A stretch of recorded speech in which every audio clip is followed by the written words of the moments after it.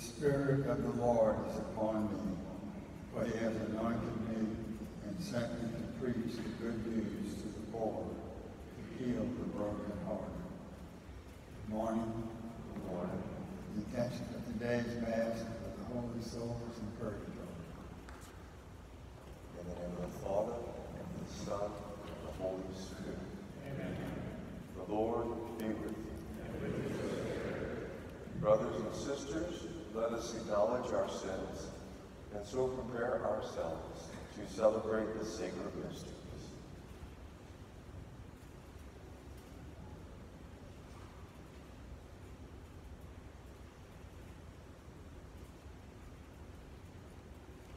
I confess to Almighty God and to you, my brothers and sisters, that I have greatly sinned in my thoughts and in my words, in what I have done, and what I have failed to do, through my fault, through my most grievous fault. Therefore I ask the Blessed Mary, Virgin, all the angels and saints, and you, my brothers and sisters, to pray for me to the Lord our God. May Almighty God have mercy on us, forgive us our sins, and bring us to everlasting life. Amen. Lord, have mercy. Lord, have mercy. Christ, have mercy. Christ, have mercy. Lord, have mercy. Lord, have mercy. Let us pray.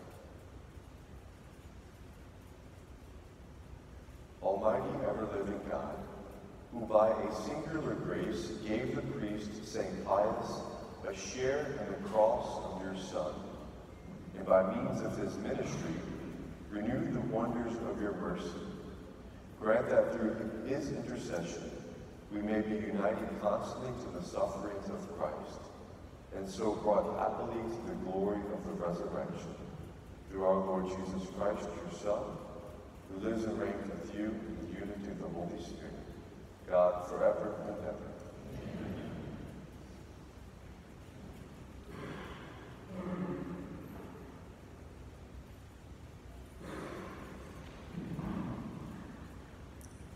A reading from the book of Proverbs.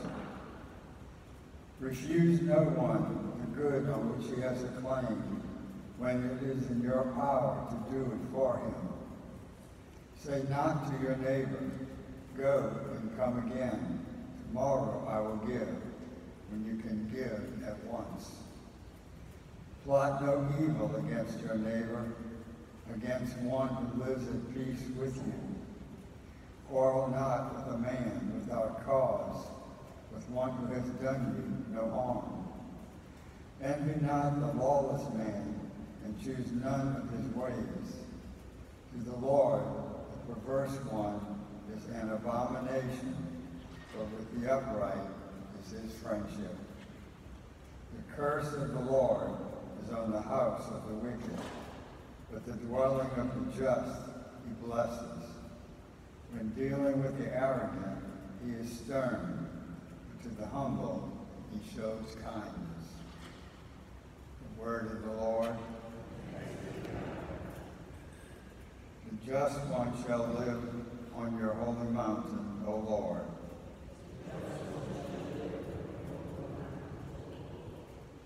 He who walks blamelessly and does justice, who thinks the truth in his heart, and slanders not with his tongue.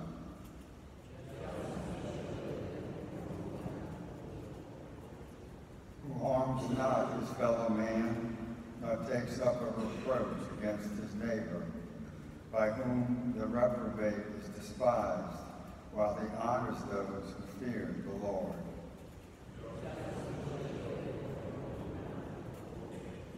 Who lends not his money at usury, and accepts no bribe against the innocent. He who does these things shall never be disturbed.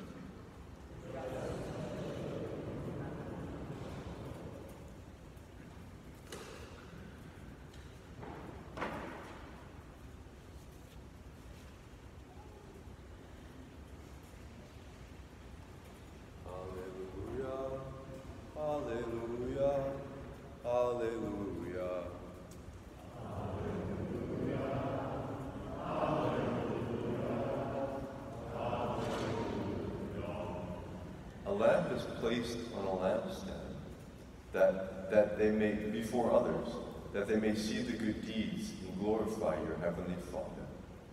Alleluia.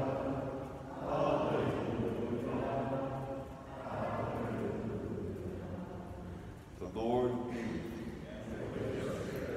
A reading from the Holy Gospel according to Luke. Jesus said to the crowd, "No one who lights a lamp conceals it with a vessel or sets it under a bed. Rather, he places it on a lampstand, so that those who enter may see the light.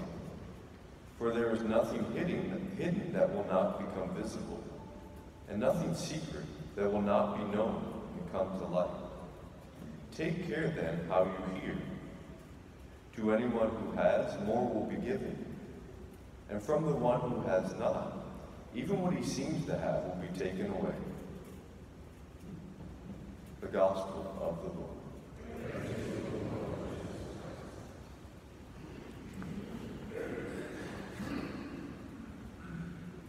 Well, today we celebrate the memorial of a Capuchin Franciscan saint. Saint Pius is what he is technically known as in English, but we all know him as Father Padre, or Padre Pio is the Italian for Pius. And he was a saint who really fulfilled today's gospel passage, not letting his light be put out to be covered, but to let it shine. Because although he joined the Capuchins, which is a very secluded, prayerful monastery or friary or group, he was given the great gift of the stigmata of Christ after praying at Thanksgiving in Mass one day, after Mass. And after that, his life had changed. Because although he would not leave the friary very often, busloads and busloads of people came to him for healing, for confession. And though he desired, and he said that he just wanted to be a brother, a friar who prayed all day, he heard over 10 hours of confession a day, and he was really a light to the nations. He was given a great gift, something he may not have expected. And it's also interesting how that gift was a form of suffering, right? Now, the stigmata were the wounds of Christ. We think of it as a miracle, as it is, but he had the true wounds in his hands, so he had pain that went along with that gift. And so too, I think it is for us. It's easy when we look at the life of great saints to say, okay, I can never be like that. You're right. God is not calling us to be those great saints. He's calling us to emulate some of their great virtues and characteristics, but he's calling you each to be your own saint. He's calling you each to accept the sufferings that he's given you as true gifts, and to take those and to turn those into light. So often our sufferings can be a source of darkness. Our sorrow for ourselves and others can be a source of desolation and sadness. But the Lord wants to take those and bring a resurrection out of those. He wants those, like Padre Pio, that pain of the stigmata, to become the light that saved and healed so many other souls. So what is it today that you're dealing with? What do you carry? What sadness, heaviness that God is asking you to embrace with love? A love that will allow you to bring that as light to the world, to bring salvation to those you encounter, even if it's just with a comment or a smile or loving care for someone you meet. Our Lord is calling us all to be saints.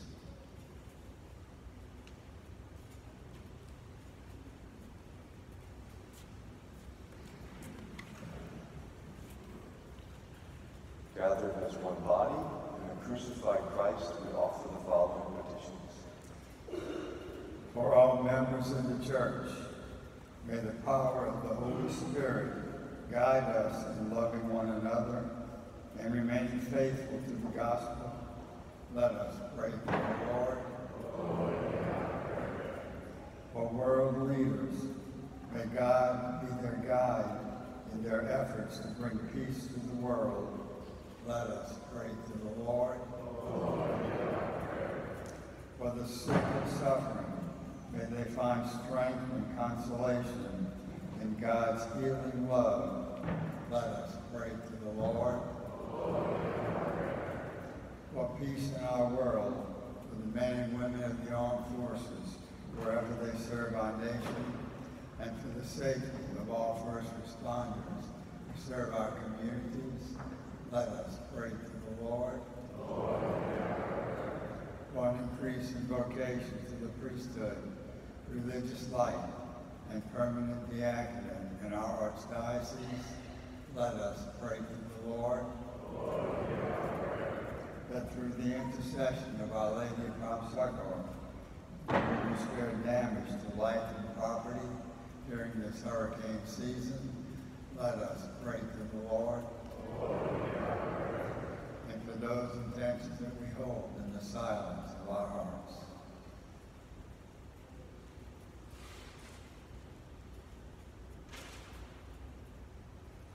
Let us pray to the Lord. Lord God, you alone know the depths of our hearts. You know the prayers that we bring before you in words and unspoken. Please hear and answer them through your Son, Jesus Christ, who lives and reigns forever and ever.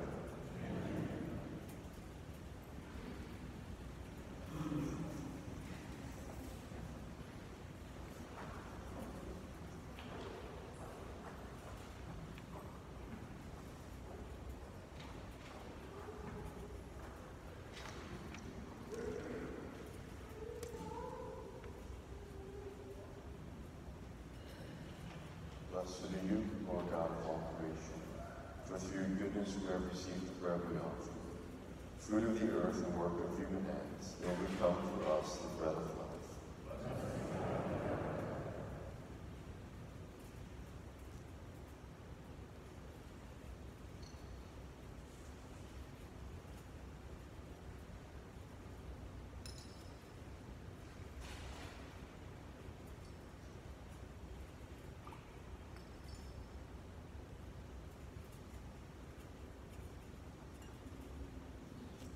Blessed are you, Lord God of all creation, for through your goodness we have received the wine we offer. Fruit of the vine and work of human hands will become our spiritual drink.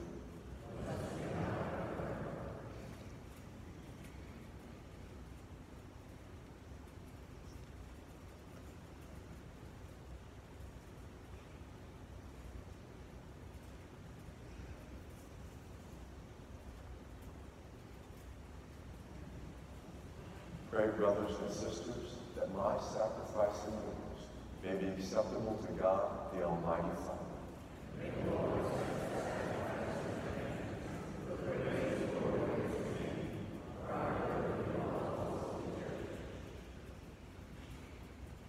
Most merciful God, who were pleased to create in blessed Pius a new man in your image, the old having passed away, graciously grant, we pray, that renewed like him, we may offer you the acceptable sacrifice of conciliation through Christ our Lord. Amen. The Lord be with you. And with your spirit. Lift up your hearts. Let us give thanks to the Lord our God.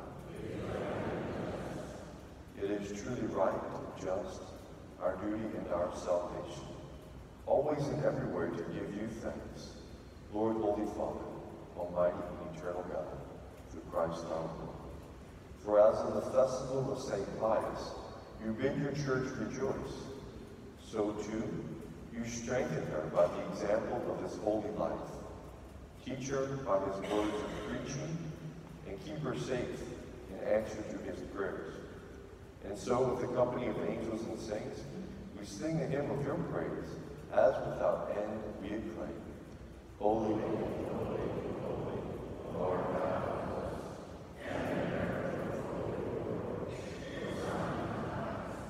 blessed is he who comes in the name of the Lord.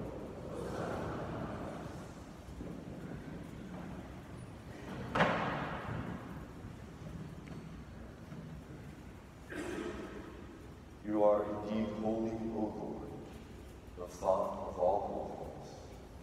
Make holy, therefore, these gifts, we pray, by sending down your Spirit upon them like the dewfall, so that they may become for us the body and blood of our Lord Jesus Christ. At the time he was betrayed and entered willingly into his passion, he took bread, and giving thanks, broke it, and gave it to his disciples, saying, "Take this, all of you, and eat of it, for this is my body, which will be given up for you."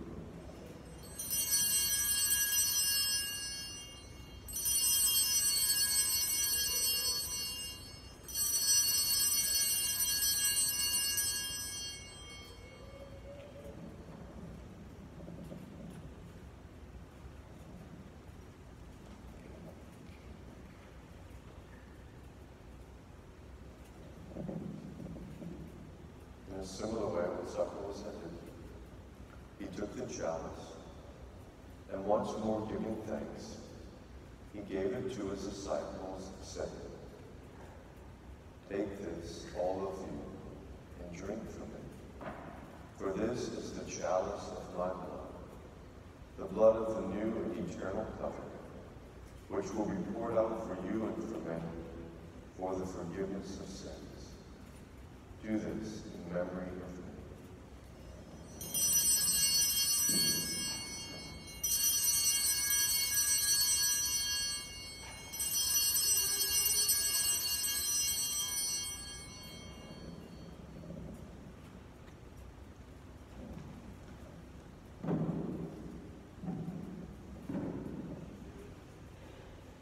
The mystery of faith. Save us, Savior.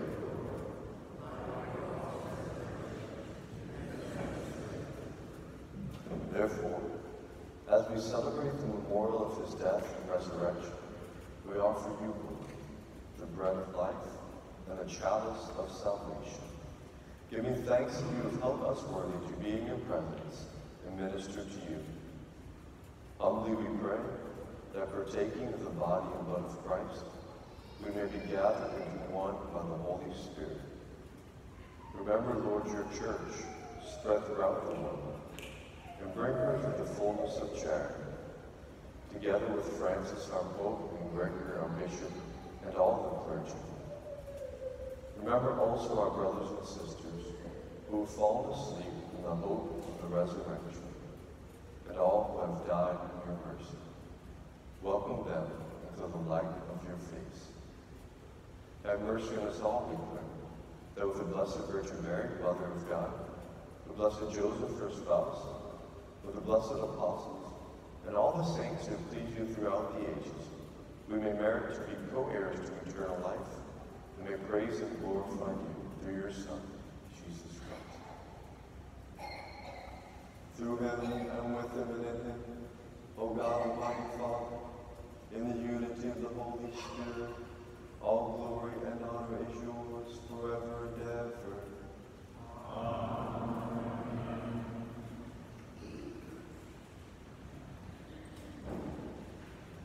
At the Savior's command, informed by divine teaching, we dare to say, Our Father, who art in heaven, hallowed be thy name. Thy kingdom come, thy will be done, on earth as it is in heaven. Give us this day our daily bread, and forgive us our trespasses, as we forgive those who trespass against us. And lead us not into temptation, but deliver us from evil. Deliver us, Lord, we pray, from every evil.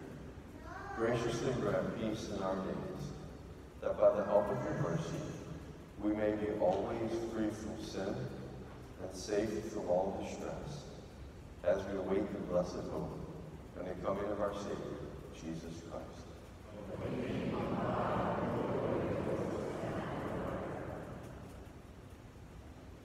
Lord Jesus Christ, who said to your apostles, "Peace I leave you, my peace I give you," look not on our sins, but on the faith of your church, and graciously grant her peace and unity, in accordance with your word, who live and reign forever and ever. Amen. The peace of the Lord be with you always. Let us offer each other the sign of peace.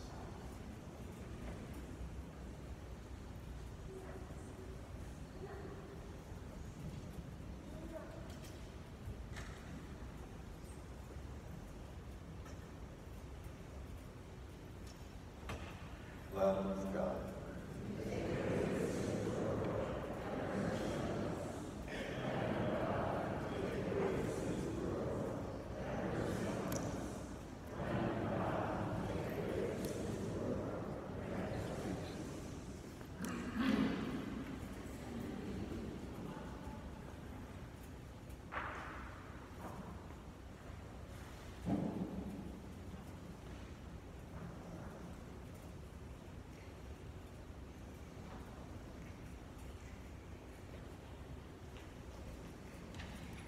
Behold the Lamb of God.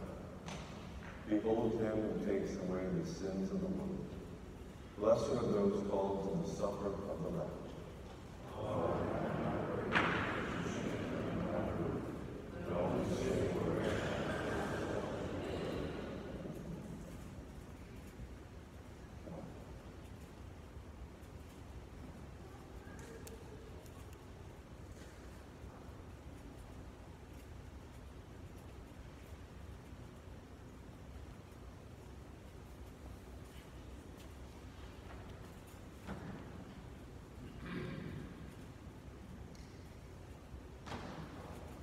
Behold, I am with you always, even to the end of the age, says the Lord.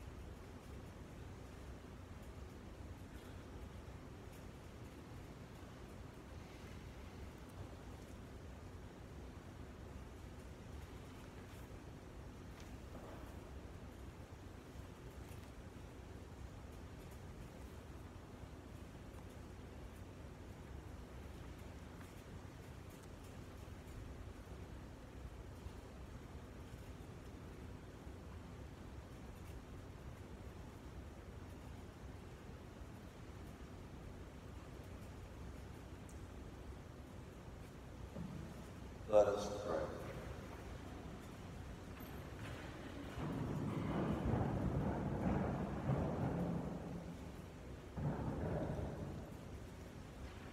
By the power of this sacrament, Lord, we pray, lead us always in your love, through the example of Blessed Pius, and bring to fulfillment the good work you have begun in us, until the day of Christ Jesus, who lives and reigns forever and ever. The Lord be with you. May Almighty God bless you, the Father, the Son, and the Holy Spirit. Go in peace, glorifying the Lord by your life. Saint Michael the Archangel, defend us now. Be our protection